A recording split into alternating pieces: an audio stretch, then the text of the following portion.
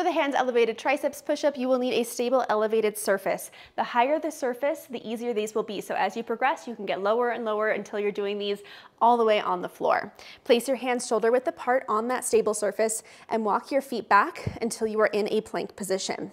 Straighten your legs, squeeze your glutes, engage your core, draw your shoulders down away from your ears, and tuck your chin. So we're not here, tuck that chin back. Press your hands into the stable surface so that your shoulder blades are spread apart. The only difference between this and the regular push-up will be the positioning of our elbows. So as we lower down, instead of moving our elbows at a diagonal, we'll keep them tucked in close by our waistline. From here, inhale as you lower down, elbows slide right past your waist.